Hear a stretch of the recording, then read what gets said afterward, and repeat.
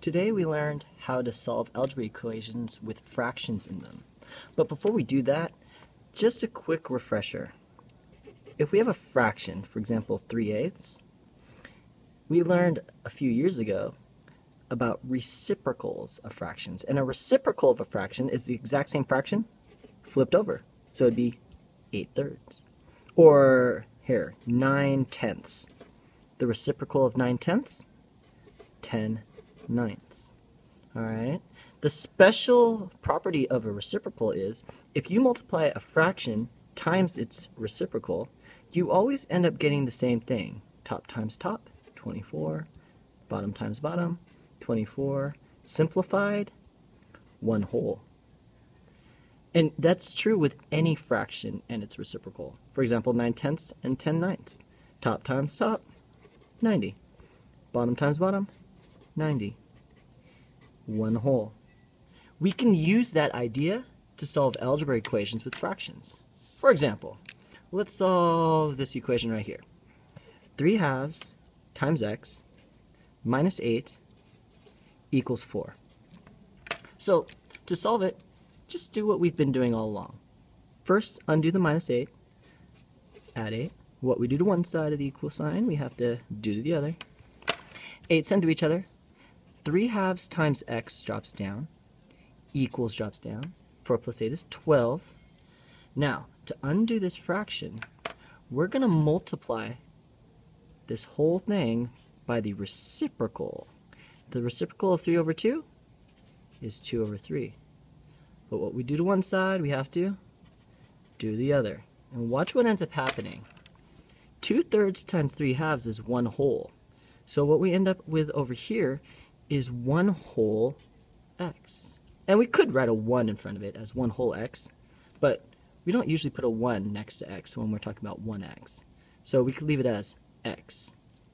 The equals drops down, and then 12 times 2/3, well, we've got a whole number times a fraction. Anytime we have a whole number times a fraction, we always put the whole number over 1, and then just multiply top times top, 24, bottom times bottom, 3, and now we can simplify this. X equals 24 divided by 3, 8. And that's how to solve it. And we can check it just as easily as we've been checking all the other ones. So to check, take the 8 and plug it in for x. So instead of 3/2 times x, we're going to do 3/2 times 8. And then minus 8 equals 4. If that's true, then we know our answer is correct. Put our whole number over 1, top times top, bottom times bottom. Minus 8 equals 4. 24 divided by 2 is 12. So, does 12 minus 8 actually equal 4? 12 minus 8 is 4. So, yep, checks out. We know x must be 8. Alright?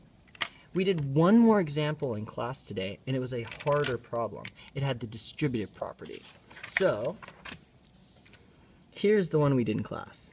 2/5 times 3x minus 15 all equals 6.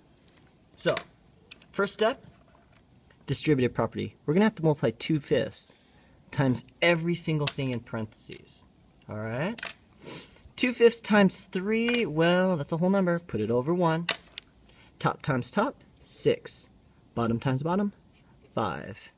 And that's x. So that's 6/5 times x minus, we got another fraction times a whole number, so put this over 1. Top times top, 30. Bottom times bottom, 5. And then drop down your equals 6.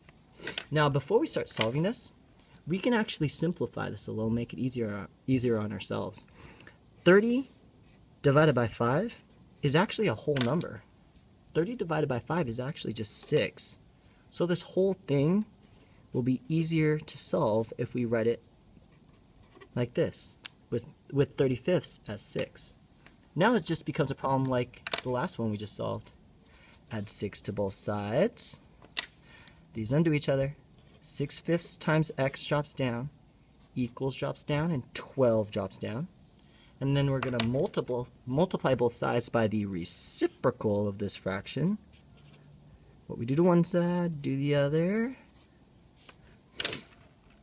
Now this makes 1 whole x equals, got a whole number, so put it over 1. 12 times 5, 60. Bottom times bottom, 6. And simplify that, and we're done. 60 divided by 6 is actually a whole number. It's 10. There it is. All right? So that is how we undo equations that have fractions in them.